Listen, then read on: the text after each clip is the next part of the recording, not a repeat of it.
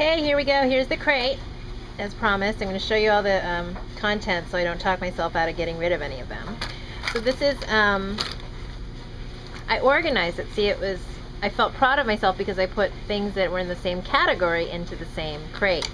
So these would be the Liz Claiborne free sample bag. 3 of them accumulated over circa the last 15 years probably. And here's, actually Estee Lauder, sorry. Some free samples. Some of them are almost empty. And let's see what else. I know, I'm embarrassed by it, but I'm going to show it anyway because that's how I'm rolling. This is funny. This, I'm proud that it's all in the same bag.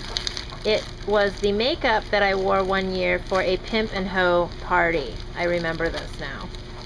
So it's like stuff that I would never wear in real life, like black nail polish and silver lipstick. So that's gonna go right away into this bag, garbage bag, tossing it. Oh, and these are samples of a perfume that I used to wear called Pleasures. And we're gonna just put those right in here also into this toss bag. Now here's the things that always catch me. They're like, okay, they're usable in theory, like a comb. It's a perfectly good comb. So then the mental dialogue that I say to myself is, oh, that's a perfectly good comb. I should save it. But no, I have not used this comb since the day I got it. I don't use combs in my hair. Now, I could put it in a donation pile, which I will do because it's sort of, it's in fine condition and it's usable. And I will do that also with this bag, which I've saved because of a thought that, oh, it's a perfectly good travel makeup bag, but have I used it in 15 or so years? No, so it's time to donate.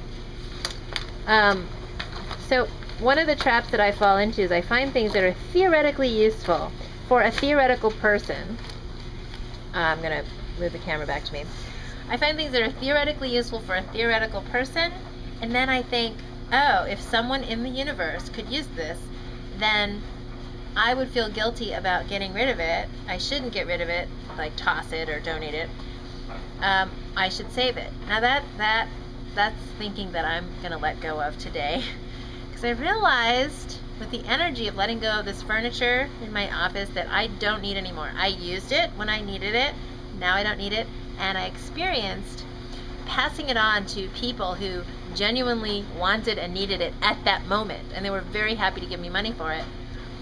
It was like, wow, we can both feel good about this.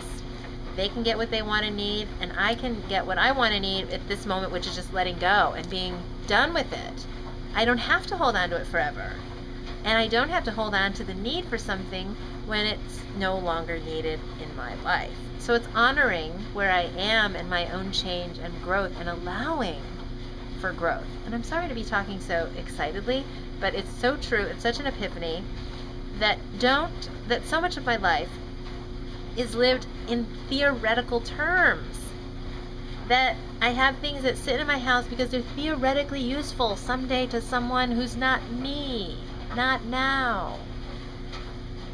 And it's so freeing to just acknowledge that, because when you are able to do that and you experience it, and this is not about words anymore, I'm just doing, that's why I'm like, but when you're able to do it and experience it and feel it for yourself, wow, so clear. And there's just no question what needs to be done. It's not a struggle anymore. And it took me, you can look at my blog, it's taken me a long time to get to this point in my life, but it's possible, and I wanted to share this moment with you. And I'm going back to work now to get rid of everything that I don't need anymore. Have a great one.